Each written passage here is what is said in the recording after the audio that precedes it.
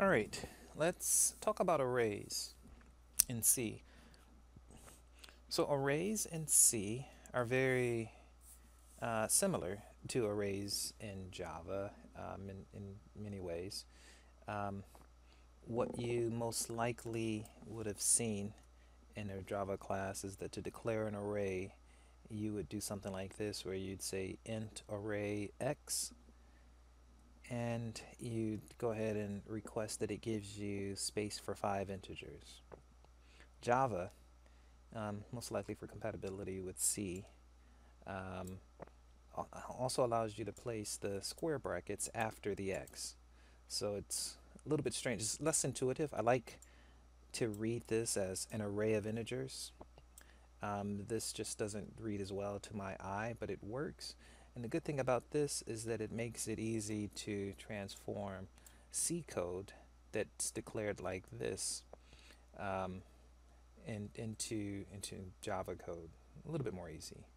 Um, so if I want to take an example to kind of work with this a little bit, let's get rid of what I have here.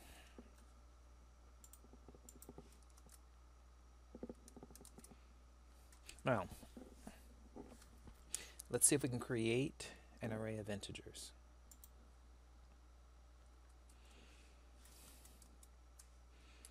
So let's create an array of integers. Let's say that we have int x, so an array of integers. And let's say we want to declare and get space for 5 integers. So 1, 2, 1, 2, and 77. And we have our 5 integers there. And now if I want to print out one of the items in there, since it's an array of integers, I will tell it to print it as an integer, and I'll say give me x sub 1. So using 0 indexing, x sub 0 would be a 1, x sub 1 would be a 2, x sub 3, 4. So 0, 1, 2, 3, and x sub 4 would be 77. So let's maybe do x sub 4. And if I print that out, I'm looking for a 77 to get printed, and we get our 77. So that is as expected. And if I want to print out maybe 3 values in there,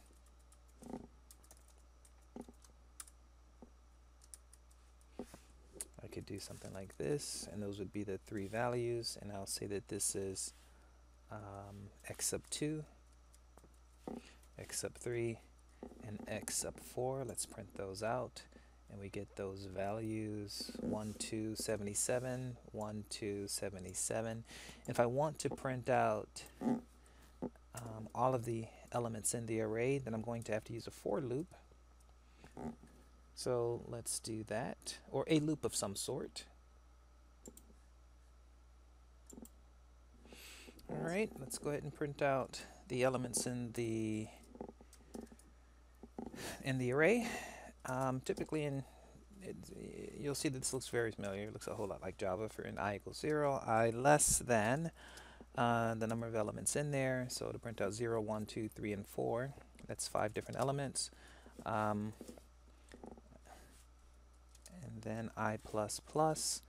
And from here, let's maybe borrow what we have here for our printf and modify it.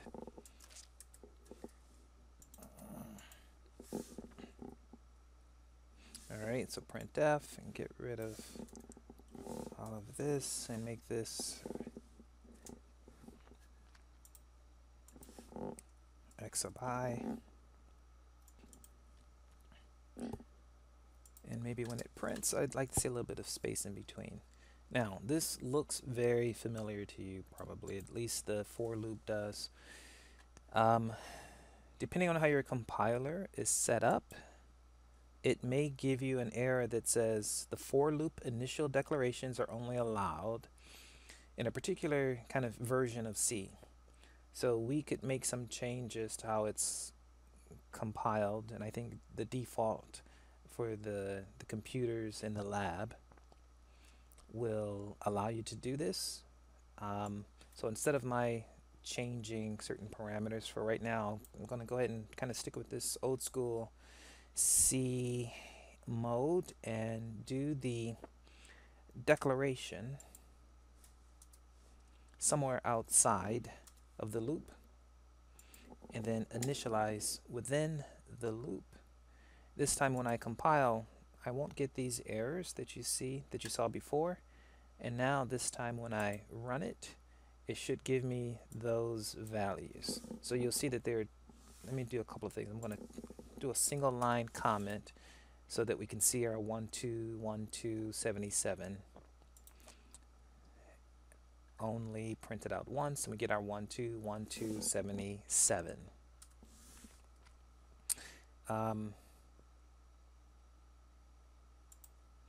And if I wanted those each to be printed on its own separate line, I could put a slash in there and you'd see that they'd come out 121277. Nope. Notice that these are all left justified. And so if you were dealing with numbers or dollars or some format in which you'd want to have these guys aligned, then you could do something like, let's say 3D, allow 3 spaces, or let's say 7 spaces. And then you'll see that 7 spaces are allowed for those values and it's aligned. And that gives you the flexibility of printing out numbers of varying sizes, but all of them essentially being right justified. And if I wanted it to be left justified, I could put in a minus sign in front of the width portion of the conversion specifier, and you'll see that they're all left justified here. So, and if I wanted them right justified, just leave the minus out.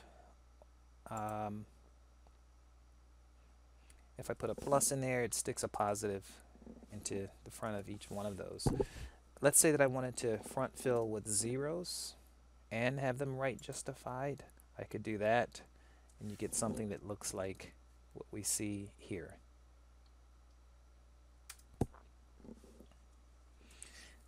So to print the items out in the array, we will have to go through and use a for loop or a loop of some sort to print out the items in the array.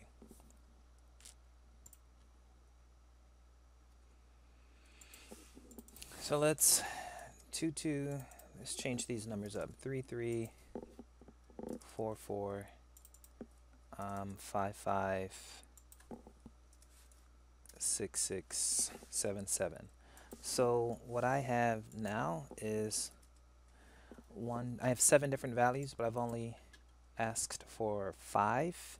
So it'll print out those 5 values, 1, 2, 3, 4, and 5. And if I asked it to print out maybe, let's say we go through and I try to print out the 7th value,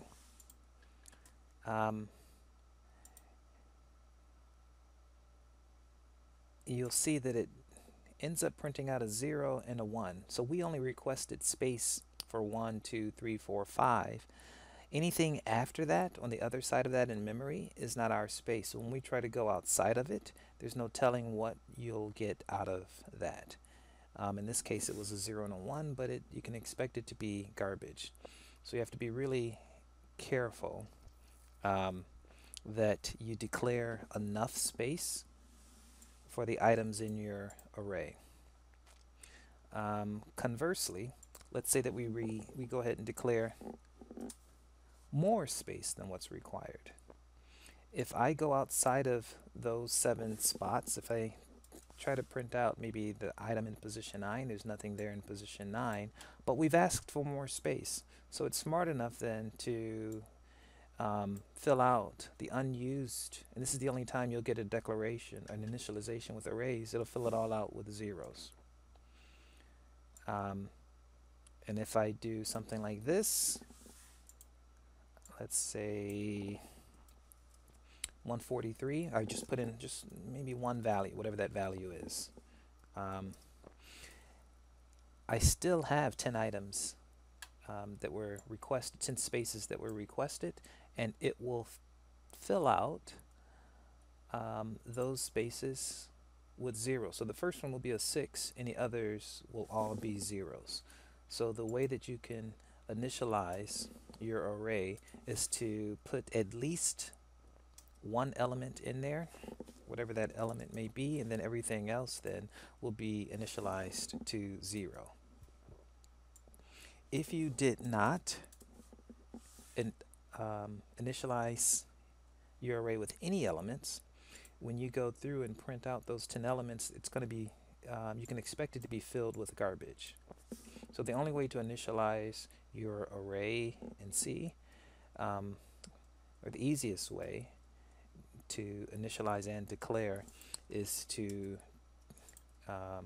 set at least one of the elements within the array to a value, and everything else in that array would be set to zeros.